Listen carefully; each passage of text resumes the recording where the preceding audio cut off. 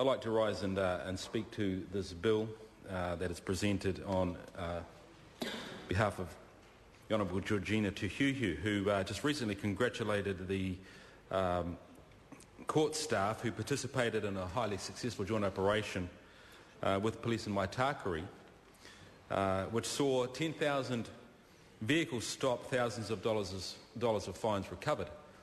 Mr. Speaker, this is an issue in our nation that many people do get upset about regarding the unpaid fines. Even this year I received correspondence from a very upset constituent when a large amount of fines were cancelled because of the inability of the courts to recover these fines. This bill goes a long way to make the recovery of fines a more thorough process in order to see, I believe, accountability and responsibility placed upon the shoulders of people who firstly infringe the law to incur a fine, and secondly do not step up to the mark and to the plate and take responsibility of the payment of that fine.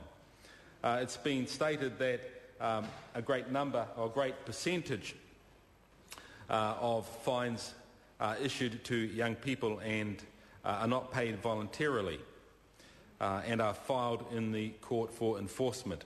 90% of infringements, in fact. That's a very high percent, Mr. Speaker. Local authorities report an 80 to 90% voluntary payment for parking infringements, and the police report that 75% of speed camera infringements are paid voluntarily. So we must note that there is a very high proportion of fines, particularly that young people incur, that are unpaid.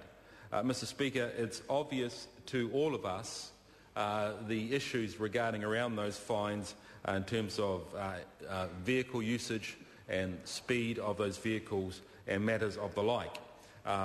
There is a huge expense incurred in the purchase of vehicles and the running of those vehicles, but Mr. Speaker, there needs to be the responsibility that is essential for the driving of motor cars in a safe way in our communities. And so fines are a very good way to bring a disincentive to bad behaviour. We have a huge amount outstanding, as other speakers have mentioned, and Mr. Speaker, $778 million represents a lot of extra police on the beat, or more elective surgery, or better classrooms, or means that our deficit is lower and less of our tax revenue is going to pay interest or on overseas debt. We don't like to see a huge number of people receiving infringement notices, but it's a fact and a reality in our society. But what we do expect, and which this bill will go a long way to assist, is a responsible attitude to payment of those fines. Thank you, Mr. Speaker. I believe that this is a good bill that's going to bring improvement. I acknowledge the work of the Honourable Rick Barker and look forward to this bill proceeding to Select Committee. Thank you. Rahui Katani. Thank you, Mr. Speaker. There are some pieces of legislation that I can stand proudly in this House, hand on heart, and say this is what our people want. I'm thinking of legislation like the repealing of the 2004 Foreshore and Seabed Act, or the private members bill that just happened to be in my name. For example, the GST of healthy food one, and the one that's coming up, the removal of 1080 poison. But I'm sorry to say that this bill is not one of those bills.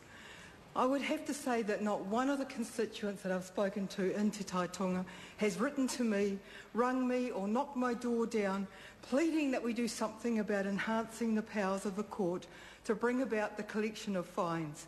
To be quite frank, the issue of overdue fines is inevitably going to have a disproportionate impact on Māori, because, as this House well knows, Māori are 4 to 5 times more likely to be apprehended, prosecuted and convicted for a criminal offence than Pākehā. One of the great realisations